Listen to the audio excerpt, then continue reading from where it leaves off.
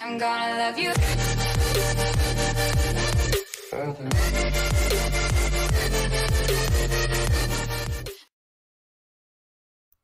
Hey, welcome back to Dan's Chess Lounge, everyone. Today I'm going to go over Hikaru Nakamura's round 4 game against Swedish Grandmaster Nils Grandelius. It was pure magic on the board.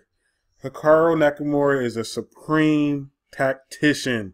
His calculation skills are incredible. I was so impressed and so amazed by his game today. I mean, it was one of those positions where I would have been scared to death to play, but he was just calm, cool, collected. If you saw the video, he knew exactly what was going on the whole entire time. It was very impressive. His game today was very impressive.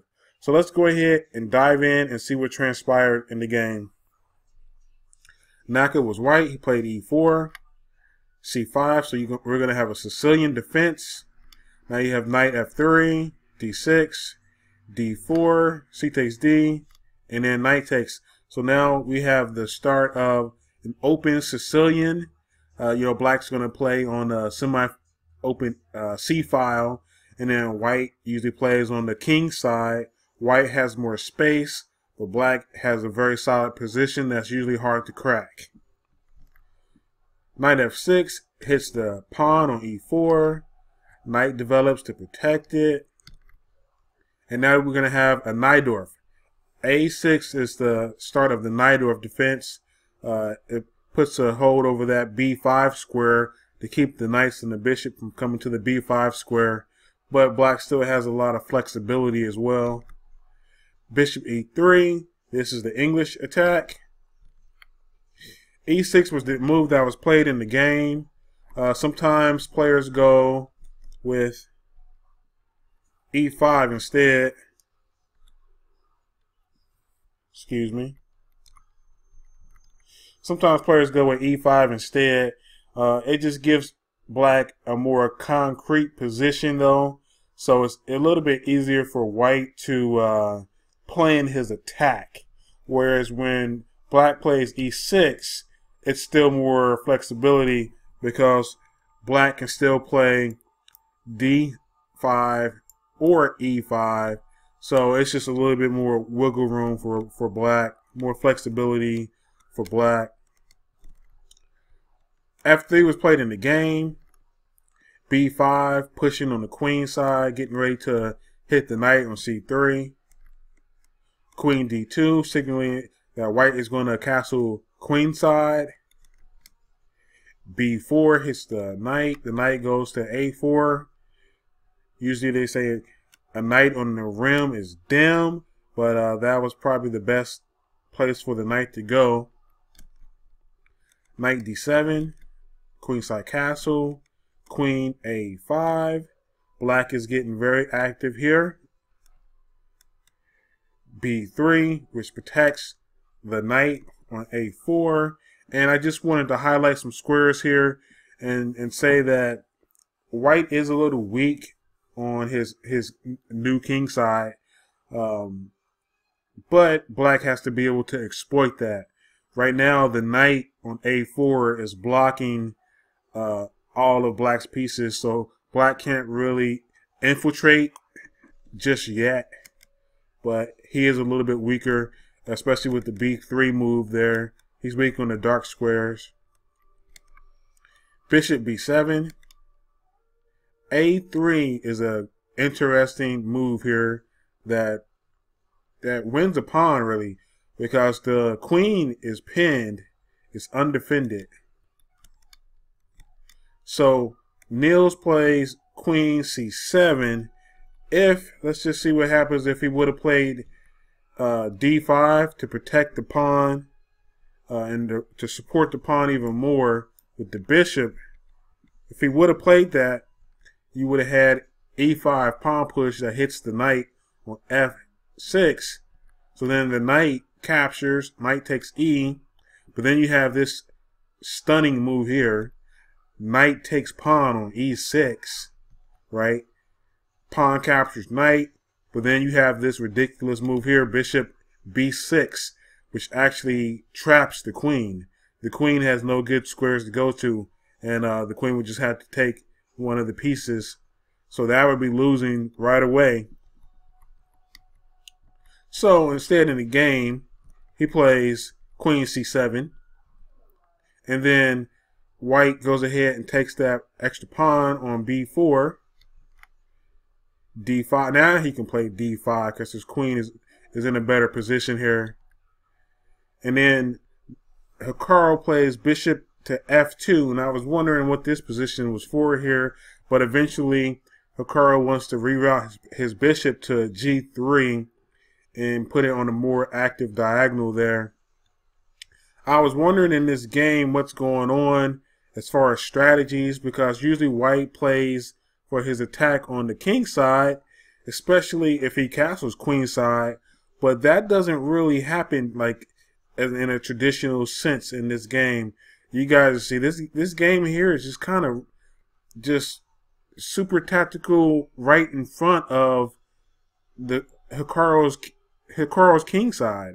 I mean, you know, I'm so used to in these type of positions where the pawns are thrust forward like this, you know, and then there's a big attack on the king side, but that did not happen in this game here. So going on, continue with what happened, what transpired. You have bishop to d6, pawn takes, knight takes, bishop goes to g3.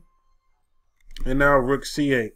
Now the engine gives a slight advantage for white at this point here. But like I was saying, this position seems very scary to me. And just as a normal average player, I mean, if I would have this position in a tournament game, I would think I'm losing horribly because you have black has the battery along the c file here. He has both bishops, knights on the board, all on the queen side where my king is at. I mean, my pawn structure over there is not the greatest. I'm weak on the dark squares over there. I have doubled pawns on the b file. I mean, so and then I don't have any attack going on myself on the king side. So I would be terrified to play this position, but this is slightly better according to the engine, and obviously Naka was able to evaluate the position beautifully, and he realized that he was in a better position. So he plays c4, as if the position was not already crazy enough. He plays c4, just totally just fearless, and doesn't care that you know the pawns are usually used to cover the king. He's like, hey man, I'm just playing all out, no fear. Bishop takes pawn on b4. Queen g5 attacks the pawn on g7. Queen a5. Queen captures on g7, which also hits the rook here in the corner. So then the rook goes to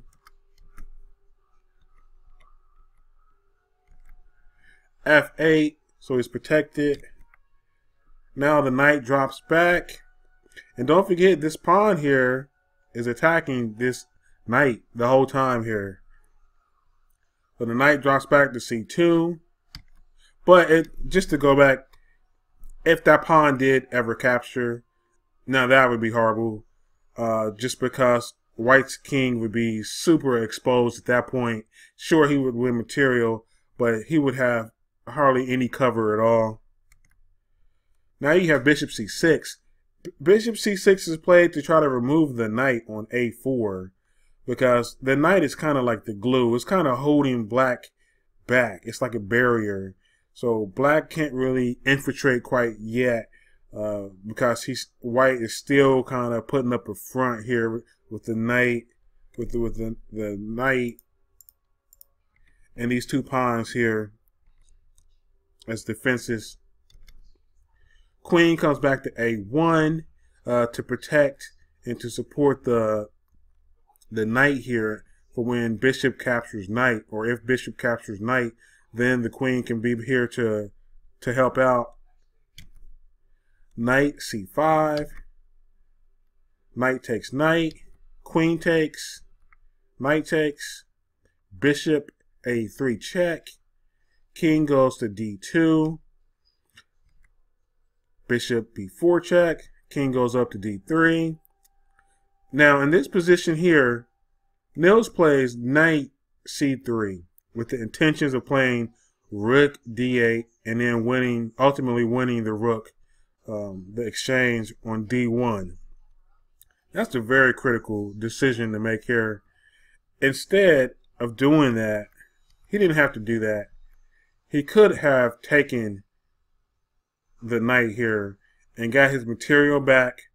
He could have taken the knight on c5, got his material back, and then continued on with the game. It would have just been a standard game here. But instead, he went for this exchange on d1. So Hikaru takes the other pawn on a6. Now you have your rook d8 check. King moves out the way, and then the rook takes. Knight takes, bishop on b4, and then rook takes knight on a1, and then the king takes.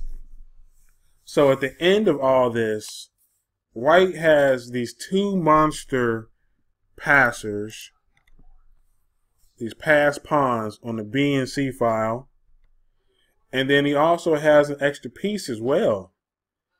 So black didn't make the right decision in that calculation and that variation there. But just to say, to give Nils some credit though, and not to be too hard on him, that was an extremely difficult position to play. Extremely complicated, extremely tactical. There were so many places to go wrong. So he did what he felt was the best decision at the time. King d7, knight c2, knight b1. Now you have knight e1, which shields, it kind of shields the bishop and the rook there. So now because white couldn't get his bishop out without the rook taking it, so that shields them from attack. So now white can get his bishop out. And there it is, bishop d3, rook c1, king d2, rook a1. Bishop goes to e5 to attack the rook on a1 and to get into a better diagonal, a more active diagonal. Rook d1. You know it's almost over when you have to just resort to just checks every move. King e2, rook c1, and that was a critical mistake because now you have bishop b2. This traps the rook on c1. The rook's out of square, so the rook is going to drop another. Black is going to drop another exchange here. So he just goes ahead and resigns at this point. He's just down too much material because white also has those two monster passers on b3 and c4. So that was a really good game by Hikaru Nakamura. I was really impressed with that game.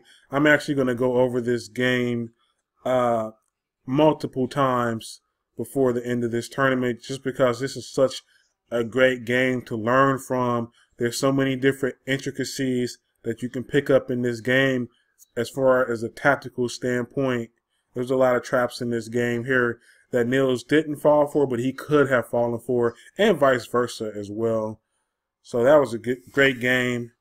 Let's see who else. Aronian drew today in his game, so he's going to be out of the running.